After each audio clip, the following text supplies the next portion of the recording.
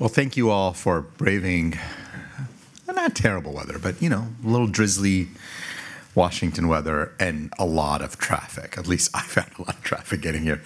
My name is Ashish K. I'm the Dean of the School of Public Health at Brown. Very excited to spend some time with all of you this evening. Really excited about what is in front of us over the next couple of hours, hour and a half, that we're going to be talking. There are really two parts of this evening. I mean, one is the substantive conversation we are going to have about what I would argue is one of the most important policy issues in front of us.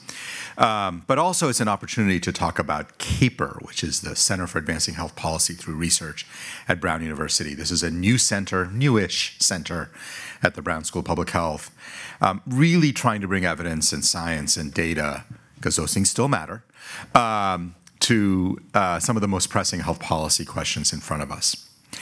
And one of the most pressing health policy questions in front of us, and I would argue is actually not one of the most pressing health policy questions, it's just one of the most pressing policy questions, given the impact of the Medicare program.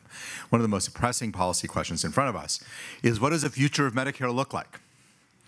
How should we be thinking about Medicare? Medicare has undergone a lot of changes just in the last 20 years.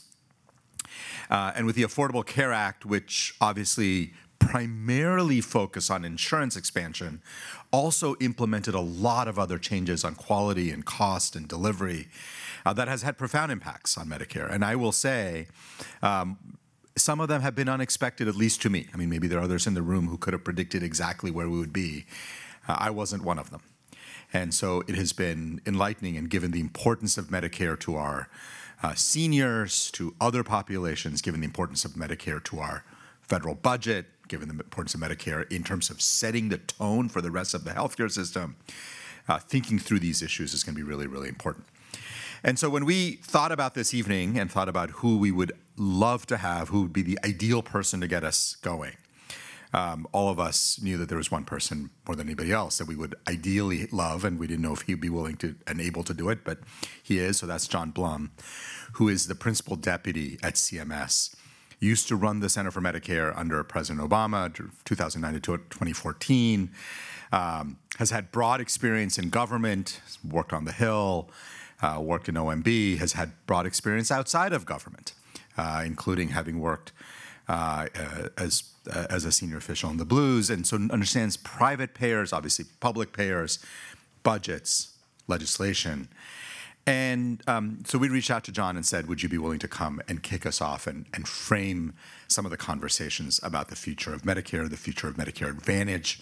And then after John speaks, we're going to have a panel. I will introduce the moderator for the panel, and then we'll have a really rich discussion. So without further ado, John Blum. John, thank you.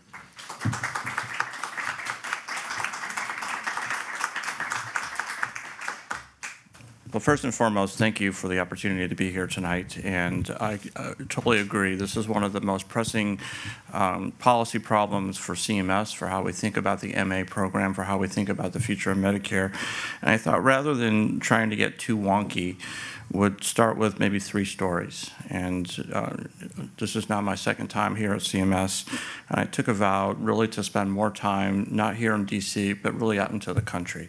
And to travel more, to listen more, to really see what's happening. And really in the post-COVID environment, we were very curious to what is happening throughout the healthcare systems. And a couple things really stick with me. 2 is travel, third story personal. And in November, we traveled out to Washington State. And so the goal there was to really see what's happening through rural countries, what's happening to rural hospitals, and how we need to think about doing more just to shore up rural health care. So the CMS team that wanted to do a stop, it was November, when Medicare beneficiaries choose their health plans. They go through a process, they have to select. CMS really encourages all Medicare beneficiaries to think about their options during the fall. So we want to do a drive-by to a SHIPS center, and SHIPS help to counsel Medicare beneficiaries. They're volunteers. They help Medicare beneficiaries really sort their choices out and to choose the plans best for them. We stopped by that center, this this community center, and there was a line out the door. It was packed. And the center director said, "Please leave, do not come." And we wanted to thank folks. We wanted to say thank you for doing your service. Thank you for helping Medicare beneficiaries choose their options. The health center director was freaked out. The SHIP volunteers were freaked out. They said, "Please leave." And the thing that was most striking about this was the Medicare beneficiaries who came to that center, they had fear in their eyes. They were worried. They were worried for themselves. They were worried for their spouses. And you could tell they were so worried just to have time with that SHIP counselor to figure out their choices, figure out their options. And so in the world of trying to make Medicare better, to try and have more choices, more private plan options, we have created this menu that is tremendously confusing, that is tremendously overwhelming. And so rather than the Medicare program right now being a place that we can welcome new Medicare beneficiaries coming into the program, we have fear. We have beneficiaries who are too afraid that they're going to make the wrong choice. And so I think that story just comes out. I think it's one of the key questions for us is, how do we make the program simpler? How do we make it easier? How do we take fear kind of out of the process? But just going to that health center, going to that community center, seeing volunteers, seeing the line out the door was just telling for how much confusion, for how much fear that we now have in our program. The second story is that in May, we traveled to Puerto Rico. And for folks that follow what's happening down in the territories is that we have a health system down there that's crumbled, that's in disarray. We have too few doctors. We have not enough healthcare providers. And those that are using the healthcare system there have a lot of challenge to get care. And so we toured a hospital, and that hospital was filled to the brim. There were patients literally lining the halls in beds who were clearly Medicare beneficiaries, clearly those who are duly eligible, that couldn't get into the hospital. And they were sick, really frail, and you can just see to their fear in their eyes. And for those that also follow Puerto Rico know that it has the highest penetration rate for beneficiaries who are served by Medicare, Medicaid. Close to 90% of those living in the island choose to receive their benefits or get pushed to receive their benefits through the MA program. And we have raised rates to address some of these concerns.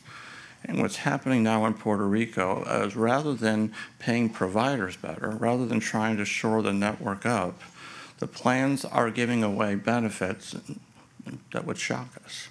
They're giving away dog walking services. They're giving away car repair services, really in the name of, well, this is helping to promote social benefits, helping to promote better social life for the beneficiaries, but they're not providing the core benefits of services, not making sure that beneficiaries can get access to care.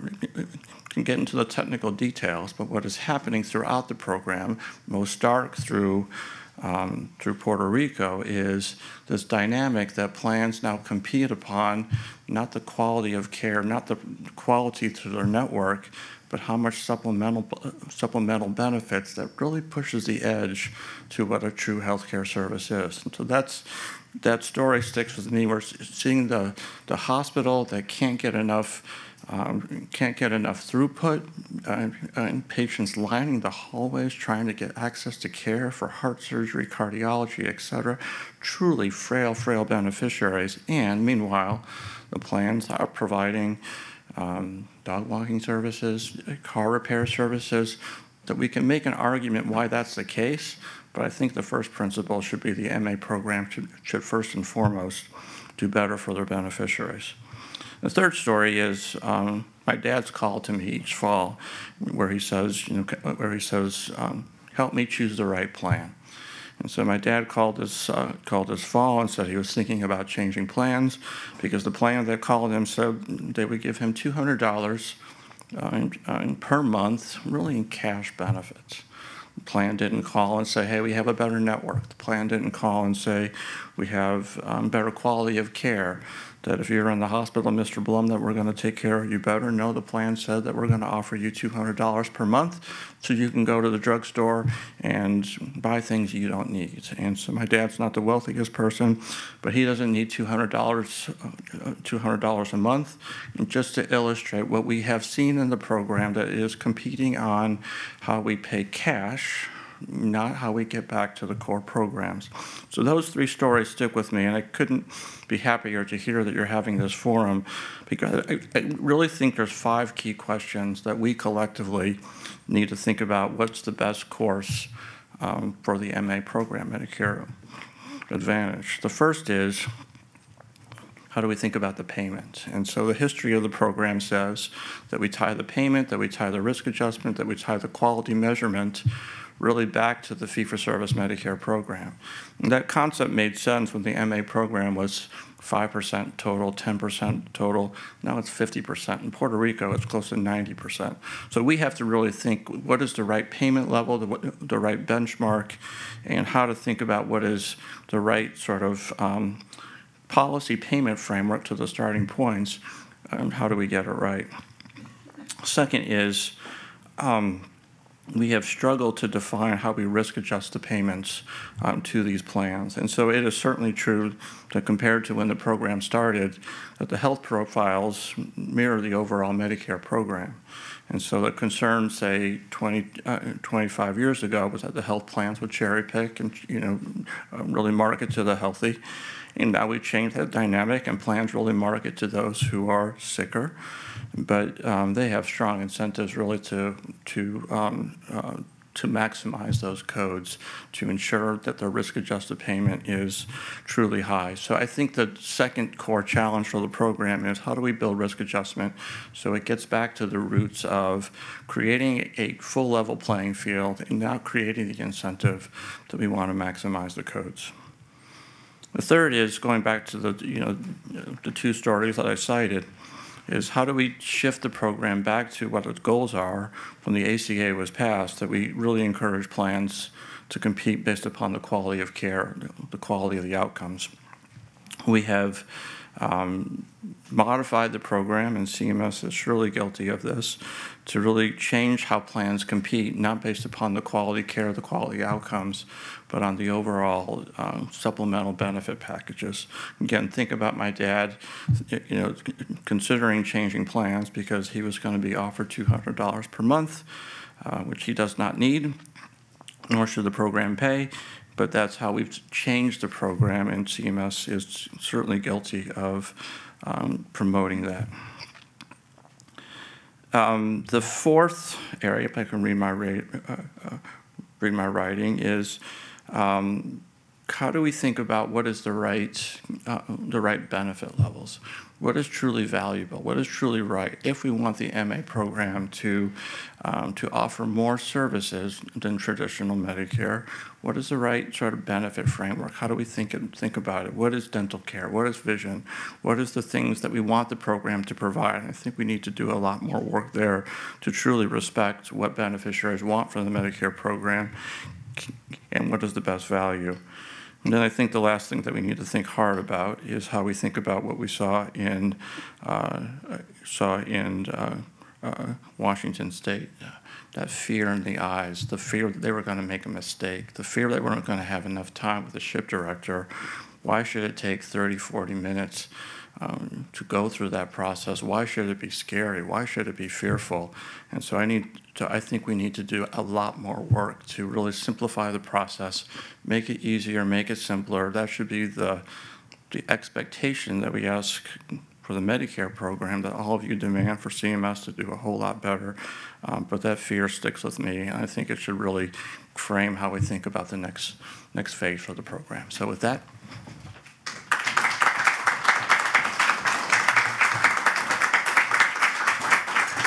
That was extraordinary, John. Thank you. Having served a little bit of time in government, when you're a senior policy official, the temptation is to come to forums like this and gloss over the issues, talk about how everything is great. if there is anything that's not great, it's somebody else's fault, certainly not yours. But it's okay because you fixed it, and it's great. Look, Medicare is a great program for our country. It's a treasure. But the program has got real challenges. And I don't think I have heard a clear elucidation of the challenges than what John just did in the last 7 to 10 minutes. So thank you for that. That was terrific. Okay, now we're going to move on to the next phase of the conversation, and I'm going to introduce Andy Ryan, who is going to be our moderator for the evening. We recruited Andy from the University of Michigan to Brown to start this new center I mentioned. Andy has been doing extraordinary work on health policy, payments, pay for performance, just a whole ACOs and how to think about them, just for a very long time. And as Andy started really doing the very best work, I realized I need to get out and I need to start working on something else because I used to do this stuff. So then I picked this thing called pandemics, and I was like, well, maybe there'll be a pandemic and I can work on that. But I'm just kidding, obviously. But the point is, it's not that funny. Okay, fine. But the point is, it's hard to think about somebody who has been doing more impactful work on thinking about Medicare and payments than Andy Ryan. So we were thrilled to recruit him to Brown, and that was a couple of years ago. And in the last couple of years, he's really put together an extraordinary group of faculty, which continues to grow. And we've had some great support from a variety of external folks. So I'm not going to talk more about that. I'm just going to turn it over to Andy, who's going to introduce our panel for the evening. And I think we're going to probably get into a lot of the issues that John raised. So Andy Ryan, to you.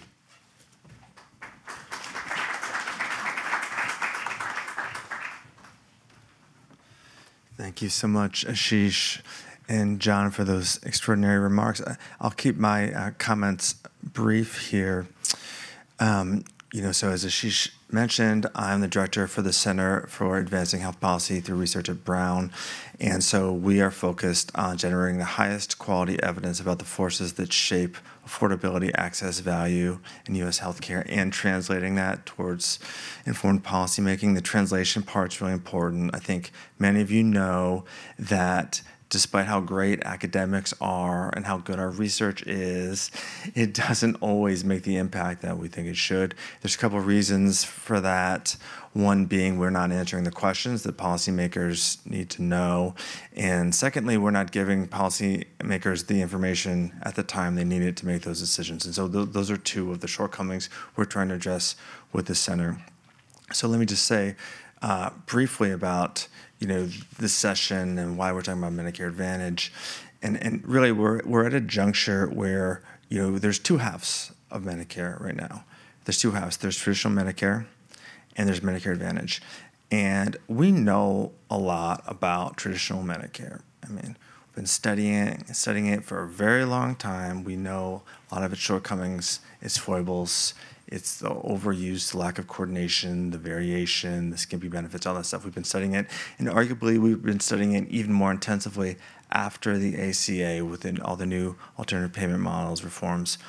And while we were doing this, Medicare Advantage grew, and it grew, and it grew. And I think many of us have similar stories where, in our class about health policy, health systems, whatever, we had one slide about Medicare Advantage, which showed the trends, enrollment trends. And then we're like, oh, it's at 20%. Next year, we're like 25%, 30%, 40%. And I mention that because this all happened without the kind of scrutiny that I think the research community has given to traditional Medicare. And so many of the issues that John just raised, it's not like they're unknown, but they haven't received the kind of thought and attention that we pay to traditional Medicare. So we're trying to make up for lost time here and talk about these issues tonight. And so this is what we're going to do with our panel tonight. So we have three excellent speakers that will go in turn, and then I'll moderate a discussion. So the first is Erica Sacker. So Erica is the Vice President of Healthcare at Arnold Ventures. Her portfolio includes payment reform and the Medicare program. And she received her PhD in political science and then worked at OMB before going to Arnold. The next speaker is David Meyers. David is a colleague of mine at Brown, an assistant professor and expert in Medicare Advantage. And then finally, Aaron Fusay-Brown. Aaron is the Catherine C. Henson Professor of Law, the director of the Center for Health, Law, and Society at Georgia State University, an expert on health and administrative law, and has broad expertise in health policy. So, Erica, why don't you come first, and then each panelist will give brief remarks before we start our discussion. Thank you.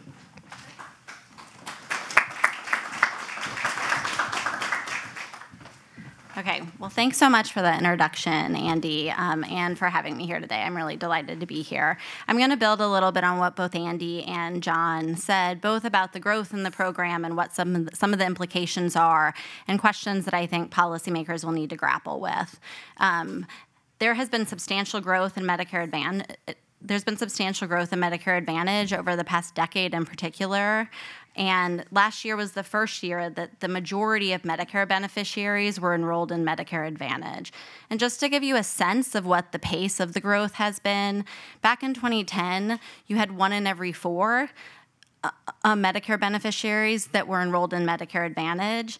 Last year, it was just over half, and that continued this year. And then within the next decade, it's projected to be 60% of the Medicare program. So as Andy just said, it's really a large share of the program. It's a growing share of the program, and I think it's rightfully starting to get, just over the past year or two, more attention from policymakers as a result. What I'm going to do is walk through why the program has been growing so much, build on some of what's been said there, and talk about some of the implications for Medicare spending, for beneficiaries, and for some of the technical policy details of the program. And I hope at the end of this, you come away with the idea that regardless of whether you think the growth in Medicare Advantage is a good thing or a bad thing, I know the idea of Medicare Advantage for all is something that has been out there, that there are still some implications about the growth of the program that policymakers really need to start to more seriously grapple with over the next few years. Okay, so why has Medicare Advantage been growing so much? As Andy said, 20%, 25%, now we're at like 51, 52%. And like, how has that happened?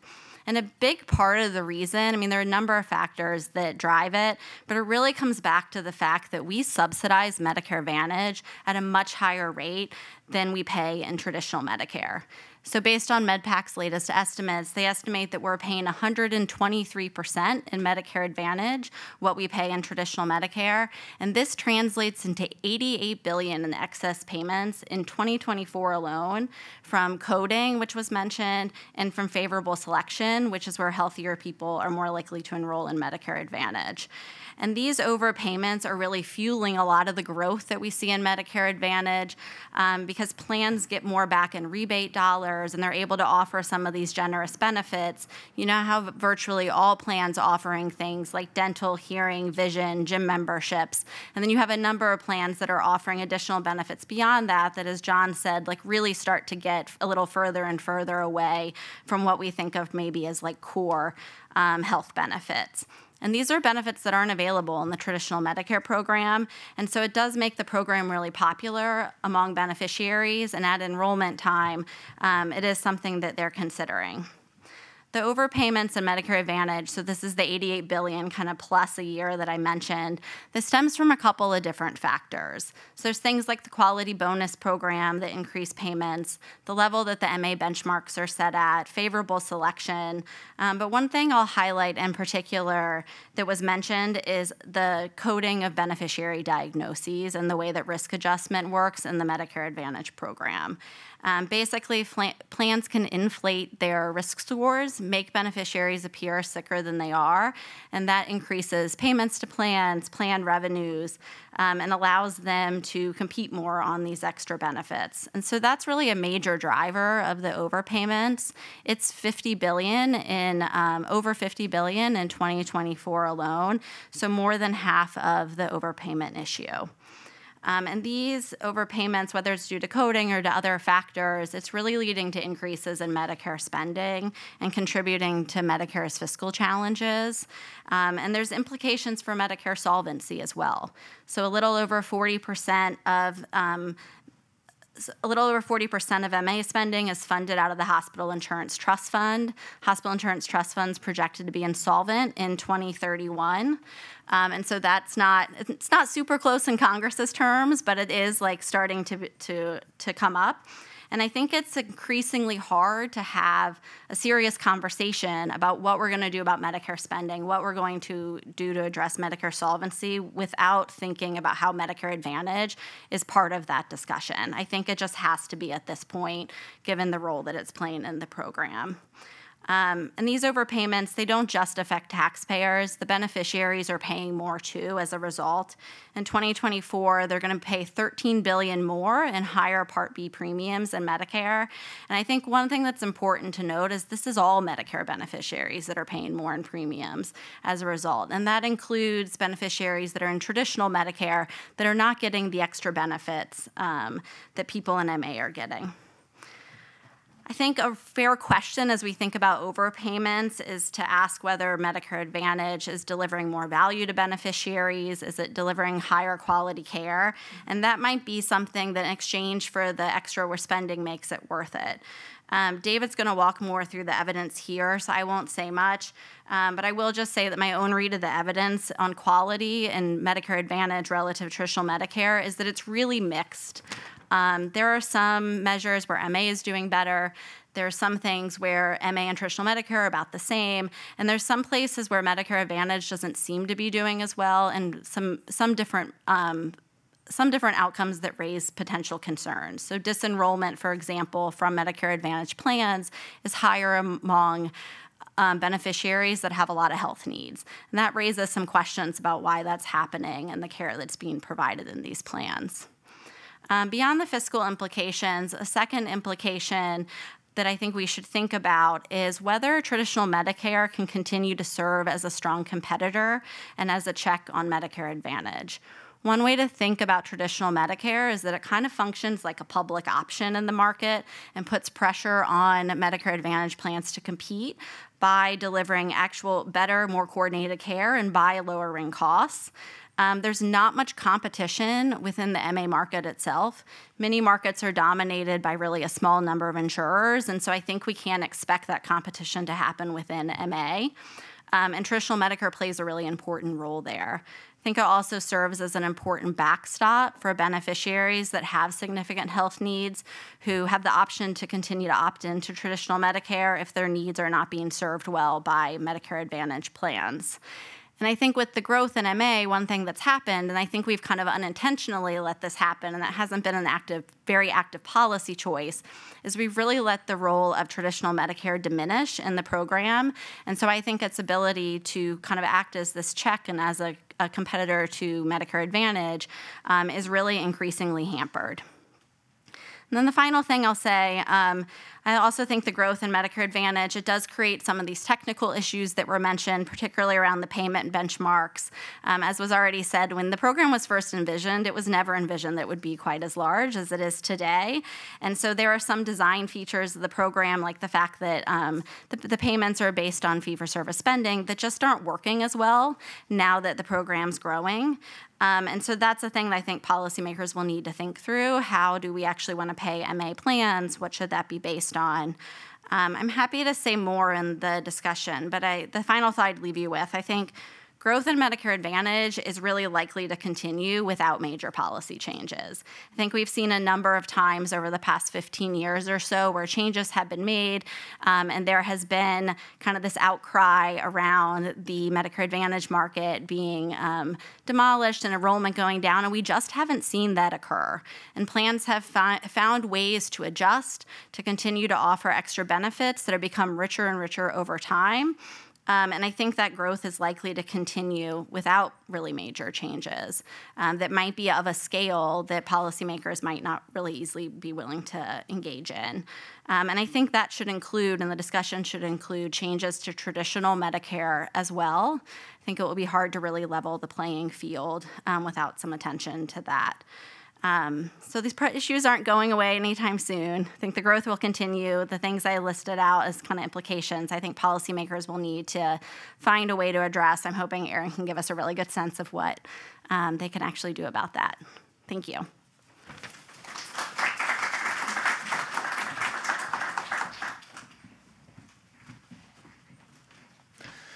Hi, everybody. Thank you all so much for joining us this evening. So my name's David. As Andy said, I'm an assistant professor at Brown. I'm a health economist, and I study the Medicare Advantage program is where most of my research lays. And my role on this panel is to sort of give a high-level summary of what the evidence currently looks like in Medicare Advantage when we think about how MA performs relative to traditional Medicare and where some of the opportunities are and where some of the challenges might be in sort of how these programs are working.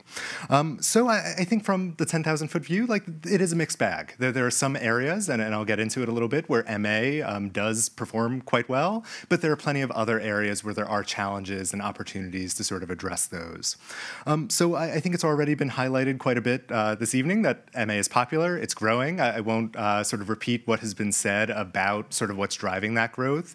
One thing that I'll add that I think is sort of another interesting feature of MA that's different from traditional Medicare is that most people actually enroll in plans that have $0 premiums. And so these plans both have supplemental benefits that do a lot to attract people into plans. But when you're coming to the point to make a plan choice, a lot of MA plans, actually, you don't have to pay a monthly premium. And the other costs that you might pay in terms of network design and in terms of cost sharing might not be as visible when somebody's enrolling in a plan, but it's likely one of the other factors that's contributing to the growth. You can enroll in this $0 plan from MA, or you can pay a Part B premium, you can pay a Part D premium, you can then get a Medigap plan, which can be quite expensive. And so it makes sense why a lot of people are making these choices when you're comparing sort of the two programs and what the affordability looks like at the outset. As far as this growth, I think it was mentioned earlier, the growth earlier in the program might have been among healthier people, but really everybody is enrolling in Medicare Advantage at this point.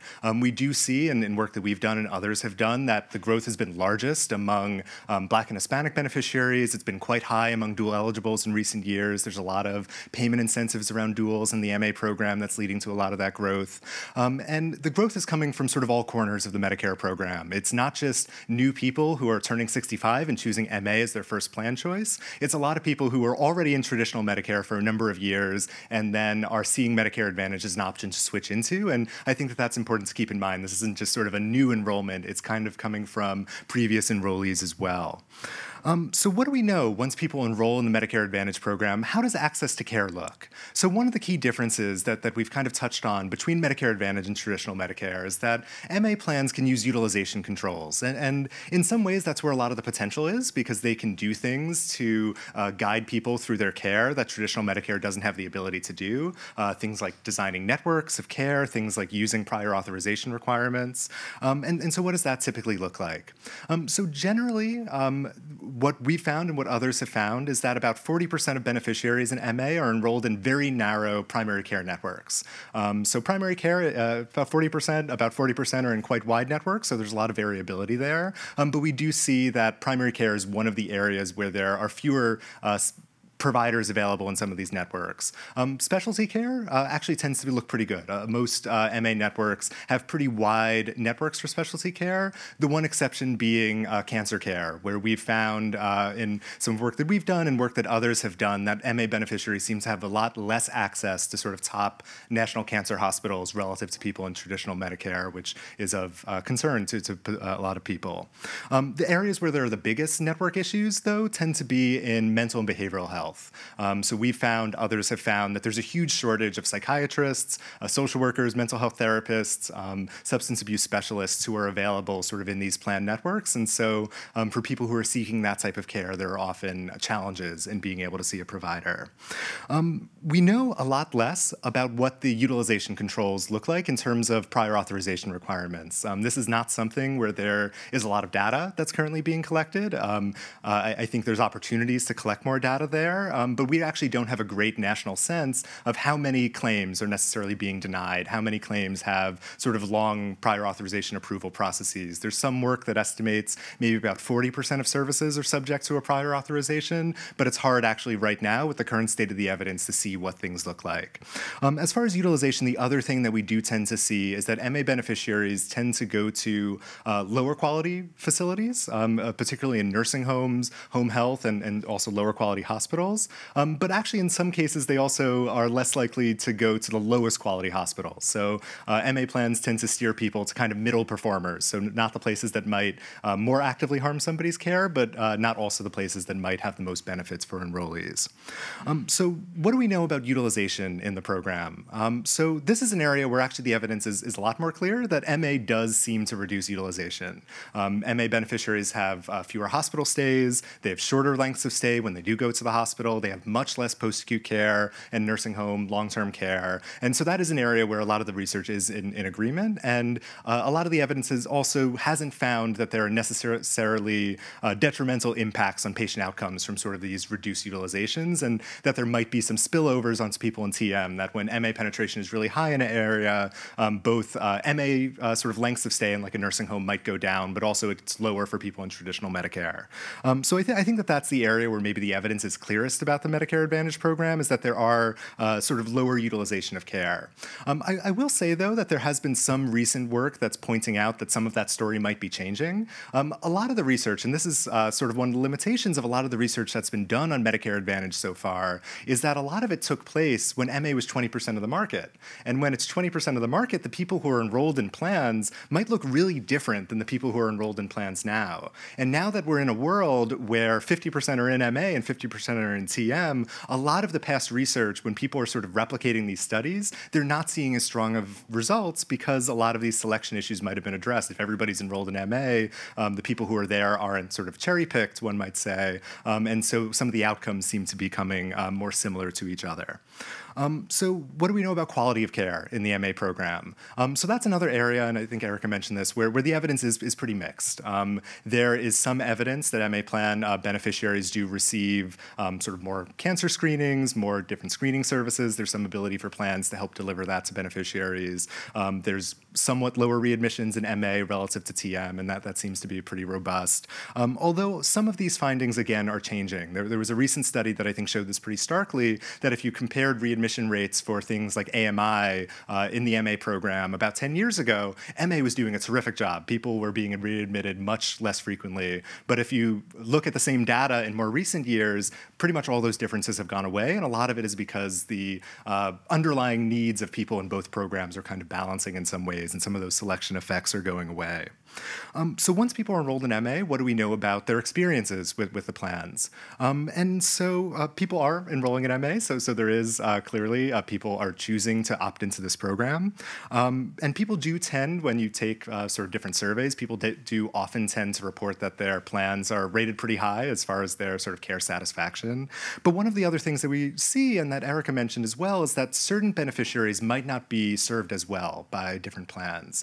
In particular, we've done a lot of work, others have as well, that find that beneficiaries with higher health needs, beneficiaries with a lot of specific chronic conditions, tend to disenroll from their plans at substantially higher rates, and that there's a lot of variation across plans. There are some plans that do a really great job of sort of retaining their sicker enrollees, and there are other plans that don't do such a great job at retaining those enrollees, which points to that there might be some differences in how plans are working to address the needs of these populations. In some other work that we've recently done, we found that actually if you look at somebody when they enroll in a plan, by the end of 5 years, 50% of people will have left that plan and gone somewhere else, which is actually quite a high number if we think that MA plans, part of the reason why we're investing in them is that they have an incentive to take care of beneficiary needs over a longer term. If half your members have sort of turned over in a 5-year period, it might lessen some of those incentives around sort of investing in someone's long-term sort of care potential. The last thing I was going to talk about, but I think Erica already summarized it really well, is sort of what we know about the payment differences between these programs. I won't repeat a lot of the numbers, but we do know that there are sort of imbalances in payments due to issues around selection into the plan. We've done some into MA plans, as well as around issues around coding intensity. We've done a lot of work trying to understand the different tools that plans use to increase coding through chart reviews, health risk assessments that lead to a lot lot of increased payment. But we've also found that this issues around the benchmark and issues around sort of risk selection are a major problem as well. And in areas that have the highest MA penetration, there are sort of the most imbalances in how the payments work.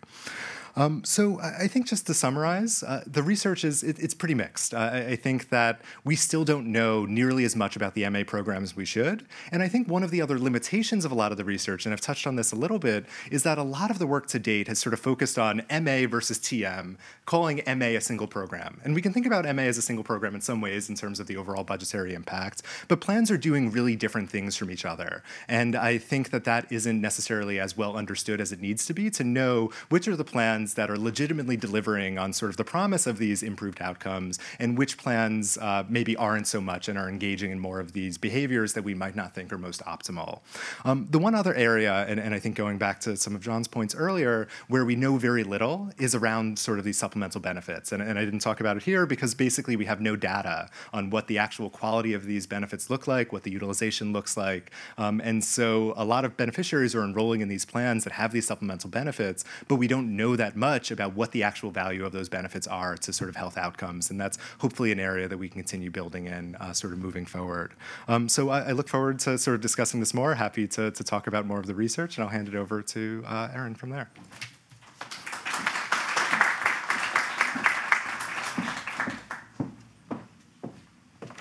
All right, thank you. Again, I'm Erin Fusay-Brown. I'm currently a law professor at Georgia State University College of Law, but I am shortly shedding my law professor status, and I'm joining the team at CAPER to be the lawyer, not the economist, to be part of the legal and policy translation. So I'm very much excited. We've already started working together, and I'm excited to be here tonight.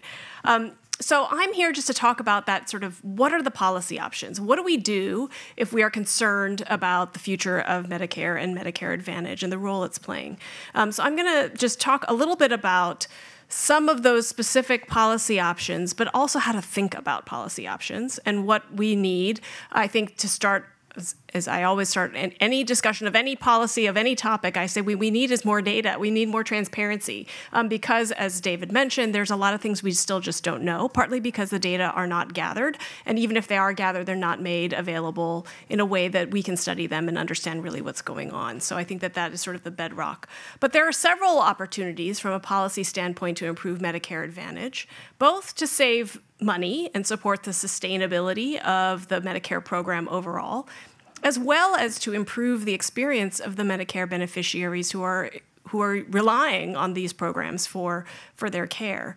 And given the plethora of policy options, I think it's helpful to think about what each one accomplishes in terms of what is the problem that it is trying to solve, who needs to act, whether it's Congress, because it takes an act of Congress or a change to the statute to make the change, or whether CMS has the regulatory authority already to make this change, or something else, right? So what combination or both actors can we target some policy interventions? And how much money will it save the Medicare program and taxpayers? I think that those three pieces of information are really helpful to think through what some of these policy options might look like. So, for example, if one goal is to improve fiscal sustainability of the Medicare program without affecting plan quality or necessarily plan availability or benefits, Congress could modify the base payment calculation via changes to the quartile system, and we've written about what that might look like, to changes in the rebate calculations, and that might save $500 billion over a decade. And Congress could also reform the quality bonus payment system, for example, by making it budget neutral or eliminating double bonuses, which have not shown to produce any sort of significant effects in terms of improving quality. And that would save another $50 to $100 billion over a decade. Another thing we've heard about tonight is the concern about overpayments in the existing Medicare Advantage system. So if the goal is to reduce overpayments in Medicare Advantage, CMS already has a lot of regulatory tools at its disposal. So CMS could increase the coding intensity adjuster beyond the statutory 5.9% minimum. Or if an across-the-board increase is undesirable or too blunt of an instrument, CMS could implement a variable coding intensity adjuster based on historic plan performance, based on the sort of heterogeneity that we see in the plan's behaviors on coding intensity. Additionally, CMS could expand efforts to recoup overpayments by improving the timeliness and scope of the RADV audit program, right, as it has already started to implement, but it could go even further. And CMS could also, under its existing authority, restrict the use of chart reviews and health risk assessments that have been used by MA plans to inflate, often artificially, the risk-adjusted payments. So these are things, again, I can easily say it like, oh, CMS, you have the regulatory authority, in my opinion, as a law professor sitting in my ivory tower, to do these things. Of course, all these things take resources, right? And so there's an implementation cost to these things that also require resources, and it also requires a significant amount of data to justify any particular change. But this, under its existing authority, could recoup $10 to $66 billion annually, right? So again, we're talking $100 billion minimum over the course of a decade. So if the goal is to improve the experience of beneficiaries, which I think has to be certainly part of any policy goal, is to focus on the experience of the beneficiary.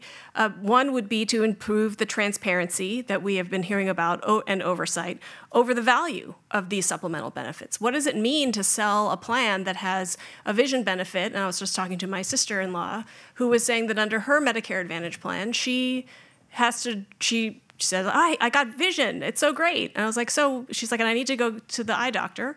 And I said, so what's prevented you from going to the eye doctor? She says, well, it's the nearest eye doctor who will take my plan is 50 miles away.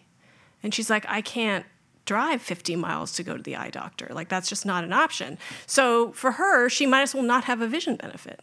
And in the span of having this conversation, we drove by like 3 optometrists, but none of them were in her network, so she could not actually access this. So what is the value of these benefits? How much are they being used? What is the actuarial value of these benefits, let alone their network quality? So that would be one thing to study. Again, we've heard a lot from Medicare beneficiaries about frustrations with prior authorization and the rate of denials, and just knowing, again, how often are there differential, are plans doing prior authorization denials at different rates? We hear that, anecdotally, it seems to be the case. And whether they are, and how much of a burden does that place on the beneficiary, and when does it actually prevent them from accessing needed care? And another thing we would want to know is the fees and commissions that brokers and marketing agents are making on the backs of sort of pulling people into signing people up for Medicare Advantage plans that may not actually be the best for them, and what are their financial incentives, and to what degree are these payments sort of steering people and affecting their choices and their outcomes. And finally, there's this whole idea of once you're in, if you're a Medicare beneficiary into Medicare Advantage, are you giving up the possibility of ever switching to traditional Medicare? Because even if it somehow stops serving your needs, or you wake up and realize, I probably would be better off with a traditional Medicare, but I now can't afford a Medigap plan. Why? Because my diagnoses have been coded so intensively over the past few years, and now that I go and try to shop for a Medigap plan, which are not community rated, I am priced out, and I simply cannot afford a Medigap plan. And so in most states, that's the case. And so, are there real barriers in terms of the lived experience for the Medicare beneficiary? And there are a lot of things we could do to improve the experience. Again, a lot of it just starts with transparency and making this something that we can study and we can understand, so that we can back up the anecdotal stories that we are certainly hearing with real data. And then finally, to think about this, of course, it's, again, easy to say all these things, to wave a magic policy wand, but the challenge is real, right? As the Medicare Advantage program becomes such a big part of Medicare, an increasingly large part of Medicare, it becomes politically very challenging to make any policy change around Medicare. Any small tweak, let alone a big one, to try to reform the Medicare Advantage system or payment program is going to face a huge political backlash from these Medicare Advantage plans that have become extremely powerful, and they can and they can basically sow fear and confusion, that same fear and confusion that we heard John talk about, when your Medicare Advantage plan says the sky is falling to their enrollees and say, this is a cut. This is going to be a cut to your benefits. We may not be able to offer you $0 premiums. We won't be able to offer you the same benefits as before because of what, the government is doing to our payments. That sows real fear, and that fear is a very powerful political force. And so that, I think, is the biggest challenge, is as it becomes so big, it's hard to touch it. But touch it we must, and think about it because of just the sheer dollars that are coming through the Medicare Advantage program, and how much that money really could be used to reinvest to strengthen the entire Medicare program, including traditional Medicare, to pay for things like vision and dental and the things that Medicare beneficiaries so desperately want, as well as out-of-pocket caps and cost sharing limits that, again, come with a Medicare Advantage plan, but they don't necessarily realize what the trade-offs are. So that money isn't just, the growth, if we do nothing, it'll just continue to grow. The overpayments, the sense that we are spending too much on Medicare Advantage, again, comes at a cost of draining the financial and fiscal sustainability of the entire Medicare program for everyone.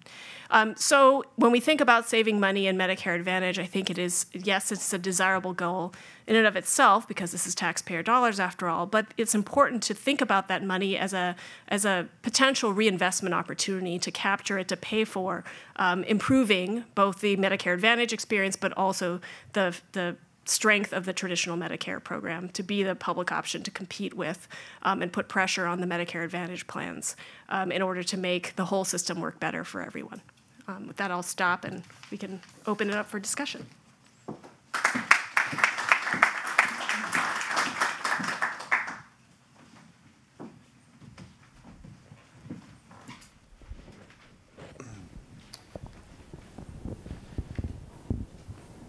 All right. There we go. So I'll start with a couple questions, and then maybe we can just move to audience questions. Let me just kind of play out this even playing field concept. It's really kind of come up in all the remarks here, where we think there's this dynamic of plans being overpaid, and then they use those overpayments to offer, entice beneficiaries to join through supplemental benefits, other strategies. And we think it kind of leads to this enrollment dynamic that we've seen, at least is a big part of it. And so that might not be optimal. So what would it look like? And just in a broad sense, maybe I'll ask you, Erica, first, maybe from a benefits perspective, conceptually, what would it look like to try to even that playing field between MA and TM? Mm-hmm. I think there's some key differences between traditional Medicare and MA that would need to be addressed to kind of make them more comparable in terms of the benefits that are offered. One big thing is that in traditional Medicare, there's not dental and hearing and vision, and those are pretty core benefits that people are used to having in their employer-sponsored insurance. And so I think thinking about how you can do that in traditional Medicare, and as was mentioned in the policy options, that would cost money. And so one way you could potentially think about paying for that is by reducing the overpayments in MA and redistributing some of that to traditional Medicare to do that. I think another big thing is there's no kind of out-of-pocket cap in traditional Medicare. And so it's more open-ended in terms of the cost that people could pay out of pocket on an annual basis. And Medicare Advantage does have a hard out-of-pocket cap. And so that's a key thing, I think, from a beneficiary perspective. Knowing that their spending is limited in some way is really important. So I would say those would be the couple big things that I would mention. I think there also are some differences we could think about, in terms of what the beneficiary experience is, and is someone kind of coordinating their care and things like that, and improvements that could be made on the traditional Medicare side to deal with some of that and to just simplify things, right? MA looks a lot more like the employer-sponsored insurance people are used to having. Traditional Medicare, where someone has traditional Medicare, then they might have a Part D plan, then they have a Medigap plan. Like, I think thinking about ways that we could potentially simplify some of that. Aaron, David, did you want to offer anything to that question? Yeah, I mean, I think the only thing I would just add to that is, so I mean, it might be the case that MA plans, the argument that you often hear is that it's okay to accept some amount of overpayment to MA plans because that's being reinvested in offering these benefits. But I think just like taking a step back from like a first principles standpoint, it doesn't necessarily make sense to hope that the right type of benefit's going to get invested in by overpaying in a totally different area that's unrelated to the provision of those benefits. And so, you know, and I think it's unclear if this is actually the case, if these supplemental benefits are delivering on sort of that increased value to make up for what we think are sort of inflated payments. And so I think that when thinking about the way to optimize the policy around this, it probably isn't to, you know, allow for excess payments to happen in one way and hope that that comes around to maximize benefit provision in a different way. We probably want to tackle the benefit provision piece a little bit more head on than that. Just raise one other issue. You know, do we need to have advertisements on buses for traditional Medicare? Like, do we need to have agents for traditional Medicare? Because, I mean, is that part of an even playing field? Should we just assume that, to John's point, like, the beneficiaries are going to find their way to the right plan here? Or is the environment such that it's, even from a marketing information perspective, skewed so much towards MA that some sort of equal and opposite intervention is required as part of this evening? I don't know about the traditional Medicare advertising, but I will say I think there are things you can do even on the Medicare Advantage side to limit some of that more. And the administration has taken some steps to do this and to regulate marketing. I think there's ways in which they could go further. Like, for example, in the most recent proposed rule for Medicare Advantage, there are limits to the broker and agent compensation in Medicare Advantage. It doesn't affect what they're paying on the traditional Medicare side, and most agents and brokers are still making much less for enrolling people in Medigap in traditional Medicare than in Medicare Advantage. And so there are some steps that you could do to go further, even through Medicare Advantage regulations, I think, around marketing, around agent and broker compensation, to kind of level the playing field on some of this.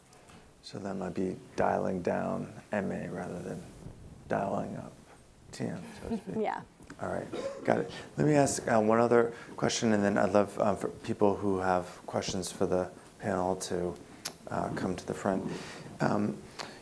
We also heard several observations about variation in terms of how plans act and how much they might overcode the quality of their networks and patient experience. I guess what does it mean from an oversight regulatory perspective that these plans that seem to operate so differently are able to kind of exist on kind of again, just like equals in the marketplace?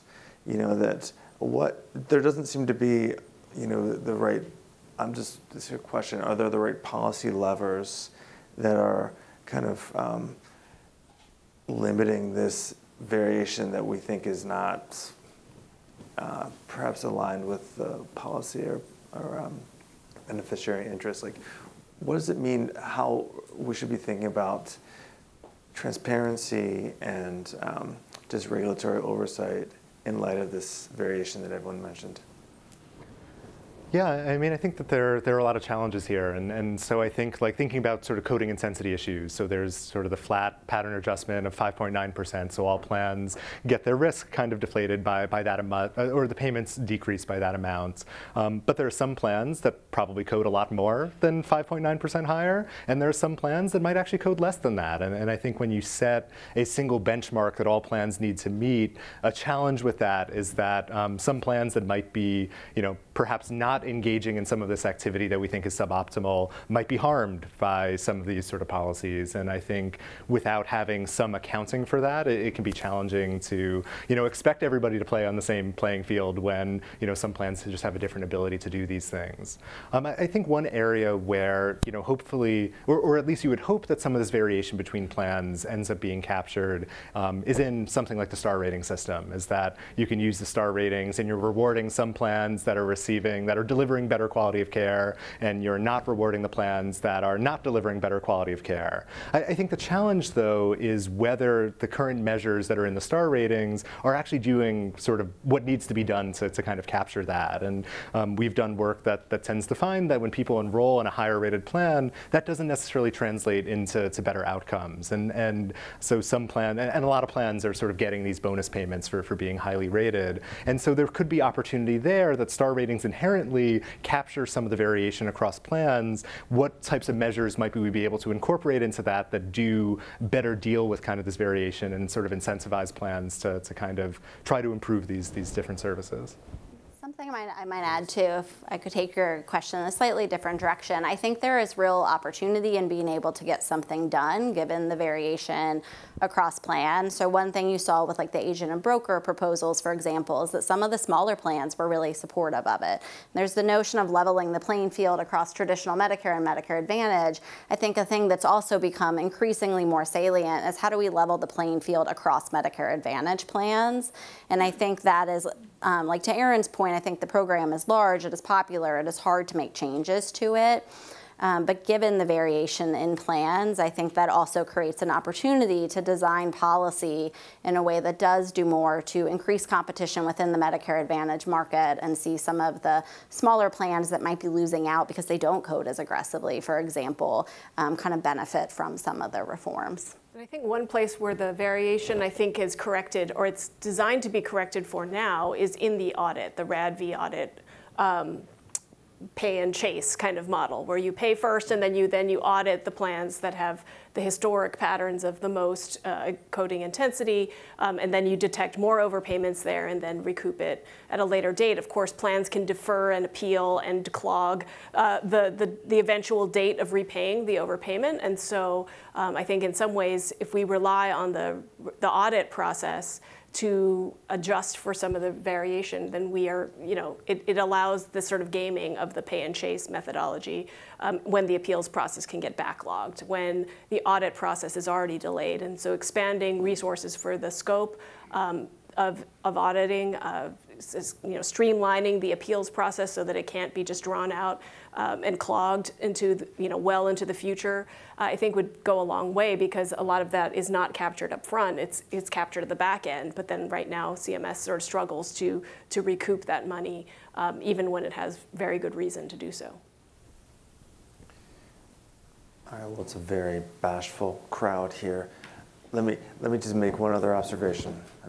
So something that hasn't come up is the kind of provider side and these arrangements with respect to integrated systems with plans and providers that are either controlled by the plan or by parent organization. And so this has been this is something that obviously United has pursued, but then many other plans are doing this at a different level.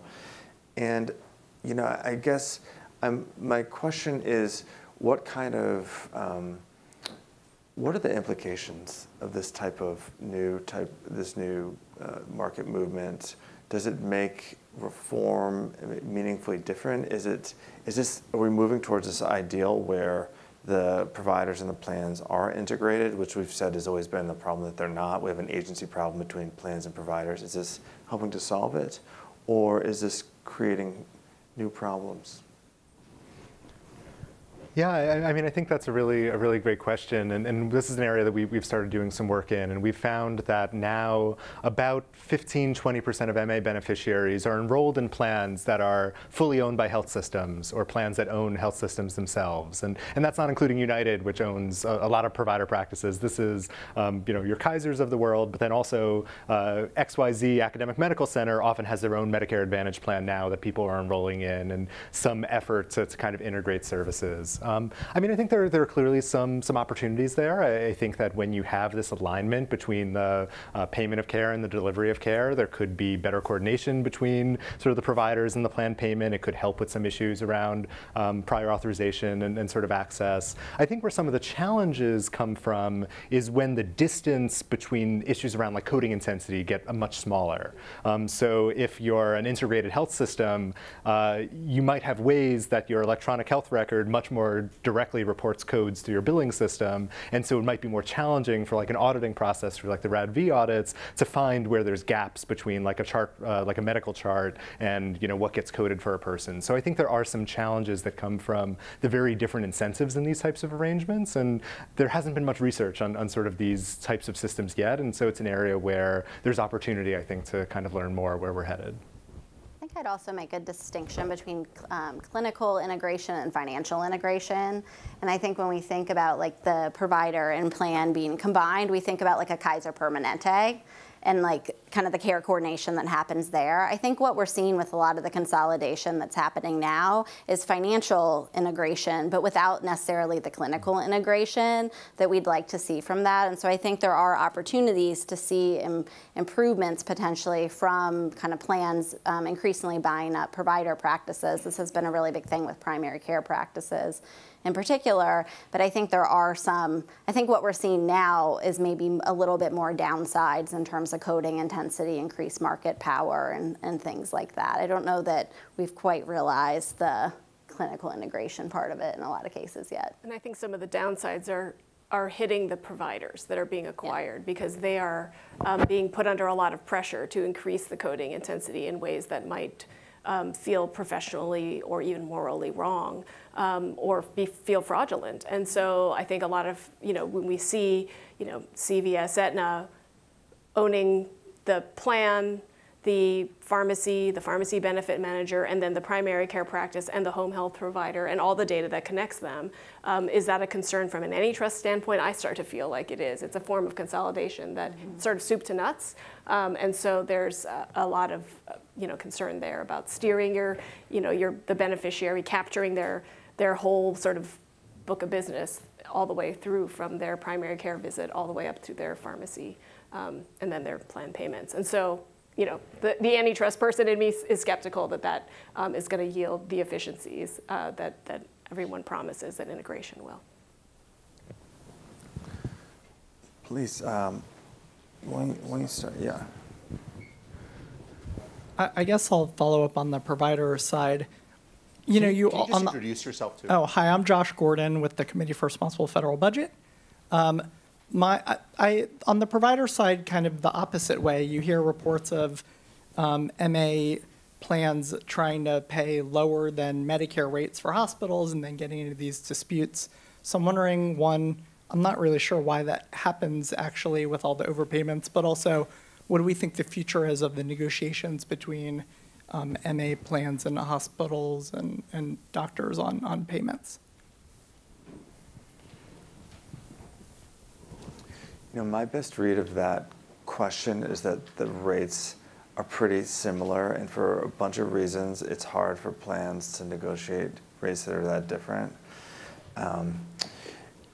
What you definitely hear is a hassle factor that providers have to deal with, the kinds of denials, the kind of prior auth, the kind of just annoyances that doesn't happen under TM. So I view the tension there is more around issues of like network inclusion and just the administrative burden rather than rates itself. I don't know if you guys have a different read on that. Yeah, I think the research evidence is kind of mixed on what the rate differences might look like, and there actually isn't a whole lot of work on that because it's hard to sort of see what those negotiated rates are. But we've definitely heard both, especially anecdotally, that these hassle factors are sort of a big issue. Related to some of the things we mentioned earlier about sort of mental health providers being not as included in MA networks, one of the things that we've heard sort of anecdotally from talking with people is that the hassle factor is a huge issue there because there's a lot of paperwork that like a therapist might need to fill out in order to get reimbursed. And if you're like a sole practicing like mental health therapist in a community, that's a lot to sort of take on in terms of administrative burden to stay in network for a few plans. And so there are certainly challenges there. That's sounding conspiratorial. One has to assume that part of the reason mental health providers have not made it in rich numbers into Medicare Advantage is people with mental health issues are much more expensive. And so it may be a way to do selection as well. And you guys, I don't know to what extent you think that. I have a question for the group that I just wanted to quickly ask, and I know we have other people who want to ask questions. In two of John's three stories, the issue of network adequacy, am I going to be able to see the doctor I need? Am I going to get good quality care? Was sort of underlying the fear factor. How do we deal with that? I think we can all live with like a little extra money going into dog walking benefits as long as the healthcare benefits are really strong. The fear here is they're skimping on the healthcare benefits and network adequacy and bringing people in through dog walking benefits. Again, nothing against dog walking benefits, which are, as a dog owner, I love that idea, but can't be the primary reason.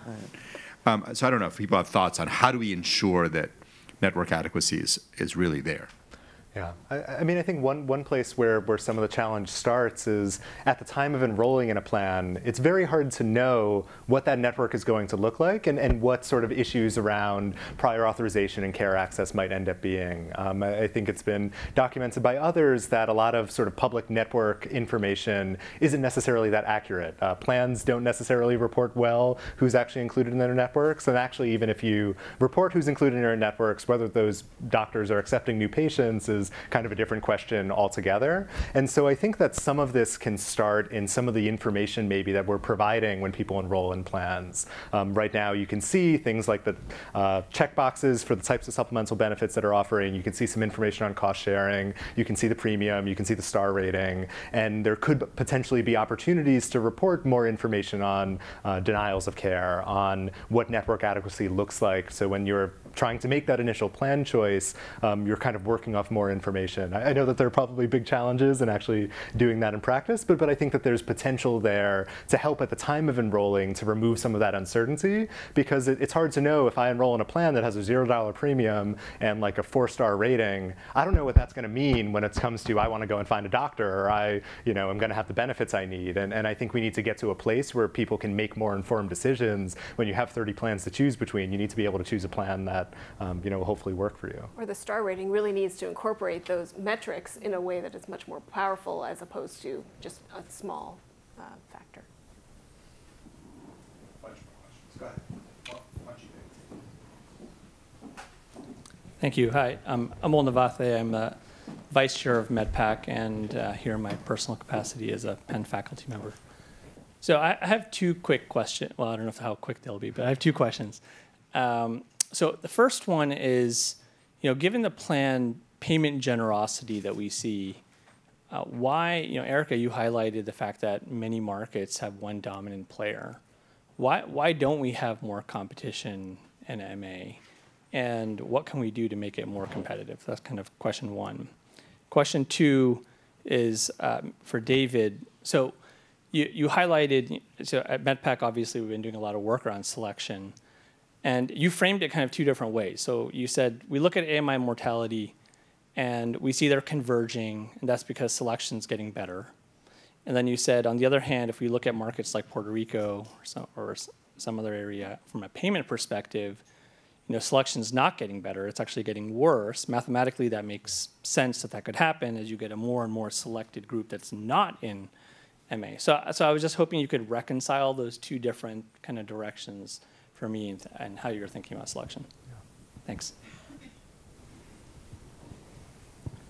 So maybe just on the competition point first, I think some of it is that you see more overpayments going to some of the larger plans that have more market share and are engaging more aggressively in coding. Like if you look at just at coding, for example, which is a big source of the overpayments, there is quite a bit of variation across plans. And you do have even some small plans where their coding is less than the 5.9% adjustment that CMS currently makes. That's the minimum statutory adjustment they have to make. And then you have some plans, and like the tail is quite large. Like you have some plans that are like way out on the tail. And so I think that is part of it, and I think that's why in the policy solutions, like we probably do really want to do a lot of these things in a way that recognizes that variation across plans. I think another one is like on the marketing, like part of the broker and agent thing is that some of the large plans could afford to pay much more in the broker and agent compensation and can afford to pay a lot more for like marketing expenses. And so that kind of creates this unlevel playing field. And I think even though the payment generosity is like high for the program as a whole, it does vary quite a bit in terms of what plans are really benefiting from that. And I think some plans, made more of an assessment of like we want to stay in the more focused on the ESI market or like in the individual market, and like didn't earlier on like get as much into the Medicare Advantage market. I think now over the past decade or so, especially seeing how profitable that market is, some of the plans that initially didn't bet on the Medicare Advantage market, like now really would like to have a larger market share there and play more of a role there. And so I think that's creating some of the support for some of the policies that do kind of account for the variation and try to dampen that a little bit.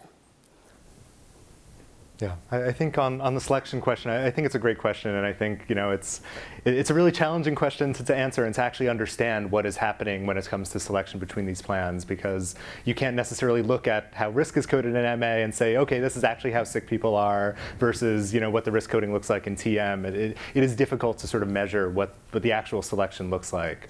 What seems to be the case, and what my read of the literature is, and I'd be curious to hear also what yours is that there was this time when it was thought when MA was 20%, that was a very specific 20%. And it was a set of people who were more heavily recruited to enroll in their plans. But I think, as was mentioned earlier, it's also easy now to make a lot of money off of people who have more complex care needs as well. And so as that payment has sort of become more possible for more complex patients, it is easier to be able to justify sort of recruiting complex patients into your plans. But they also then might have sort of poorer health outcomes in the long run. So it seems like we're at the point where you're split 50-50. It might be harder to choose some number of people who are performing better or who might do better for you or do worse for you. I think Puerto Rico is a very different issue altogether because it's like 95% MA. So the 5% who are in TM probably look very different than the 95% who are in MA.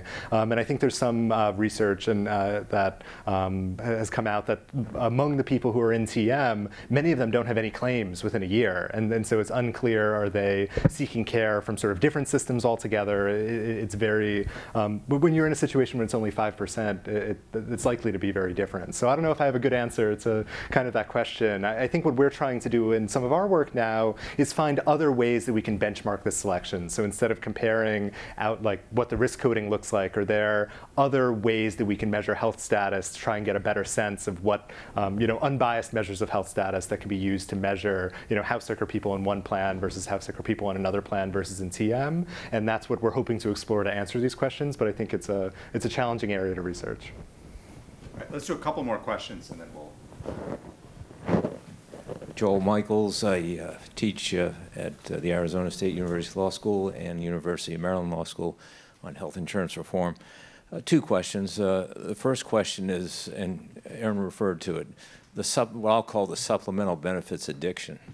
Unless you sort of cut that tie, it will be very difficult to make any of these changes. And even with the tools that the agency has, I sometimes get the sense that they feel constrained, because if the revenue is taken away from the plans, as you say, they'll turn to their natural constituents, senior citizens, who are very loud, the AARP and so forth, and say, you can't do that. And so two examples I can think of. One is the intensity coding adjustment factor. Was it really aggressively applied to curb some of the excessive coding that was used by the plans? And then with the risk adjustment data validation audits, The government won a very important court case that gave them the legal authority to recoup money, substantial monies going back for an extended period of time, and they made the decision to cut it off at a certain period of time, going back a few years, not all the way back, for all the overpayments that have been made. So my question, I think, is unless you break that connection somehow, either legislatively, it's never going to correct itself, and even the agency will feel constrained in what they can do. Comments? You want to take that, Aaron? Yeah. Hi, Joel. I agree. I think that there's sort of like there's the how do you tinker within the system as it currently is, but I think you're right. The incentives and the constraints are so great because of the way that MA looks so different, both in supplemental benefits and just the way it's structured and the way it's paid, but also the linkage between the two and this idea of and the risk adjustment.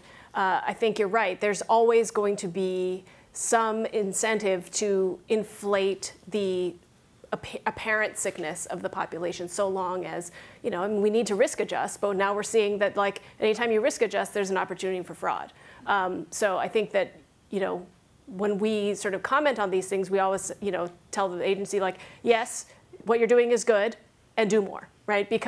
But I think you're right that at some level it's up to Congress to change these fundamental payment methodologies. Otherwise, we're sort of going to just be tinkering on the margins. Let's do one last question. And by the way, then we have reception. People can come up and ask questions on their own. It's just as a group, I think. Yeah. Hi, my name's Sheila Ranganathan. I'm with the Health Policy and the Law Initiative at O'Neill Institute. I had a question for Aaron. I was just wondering, you were talking about some antitrust concerns with health system integration in the MA space.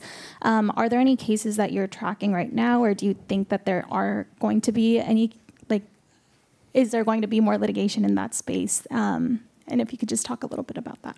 Yeah, I think the antitrust agencies need to notch a win on a vertical theory, meaning vertical consolidation is the consolidation between different production factors in the supply chain, and historically the FTC has been fairly successful for hospital horizontal mergers or other types of horizontal mergers, and the theory is very well established there. And I think to date there are very few vertical challenges that have succeeded in front of a court, because even though the economic evidence is piling up that there may be some anti-competitive effects there, I think the party line has been integration. Vertical integration is good for care. It's going to create efficiency. It's going to create economies of scale. It's going to create care coordination. It's going to benefit everyone. This is what we're going for, is Kaiser Permanente for everyone. And I think that now we're starting to, that's where we need sort of the economists to say that if there is a problem, it needs to be documented very clearly about how that anti-competitive impact happens. Because I think the courts are going to be very skeptical for quite some time, even though the merger guidelines just changed, and embrace this concept that, yes, a vertical or non-horizontal merger can be anti-competitive. I think that's all fine and good until the antitrust agencies notch a big win from a court, convincing a court to say, yes, in fact, we buy that as a theory of antitrust law. All right. Let me just wrap us up here very quickly with a couple of reflections. And the conversation around antitrust reminds me of the old line of consolidation is not integration. And we have often confused those two terms. And so it's not even just about financial consolidation versus clinical consolidation. Even clinical consolidation is not integration. And what we really want is integration. And the corollary to that is people often talk about Kaiser Permanente as the model. And I remind people, Kaiser is a great health system. Even Kaiser has not figured out how to replicate Kaiser. The idea that random health systems joining up with insurance plans, buying up physician offices, magically creates Kaiser. One has to be skeptical of such an idea. This was a fantastic conversation, and really what got us started was John, and laying out critical questions about how are we paying in what is now the majority of beneficiaries in Medicare? How are we thinking about risk adjustment? What are the core goals of making sure that people are getting access and quality, what are the right set of benefits? And then the principle that we've often talked about in lots of other industries, choice is good. We as Americans, like, by the way, that's just like, that is as American as you get. Choice is good. We all want choice. But you can get to a point where choice becomes a problem in its complexity architecture in terms of allowing people to end up where they want to be. And so there are some very, very big policy questions in front of us over the next months, years ahead with Medicare Advantage. And of course, Medicare Advantage's future is so now directly tied to traditional Medicare, or you could argue TM's future is so directly tied to MA that these are now really deeply linked questions.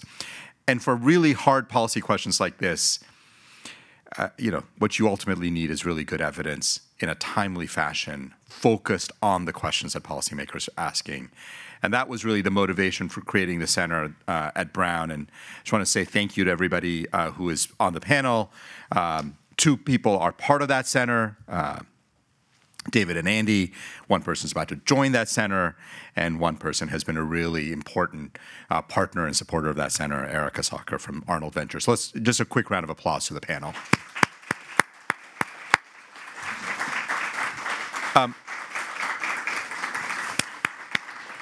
And there's a lot of expertise in the room. I mean, you already heard it in the question. So we're going to stick around. We have a reception next door, I guess. Yes, thank you, Megan, which I presume means food and drink. Please stick around, continue the conversation. And again, thank you all for taking time this evening to be here.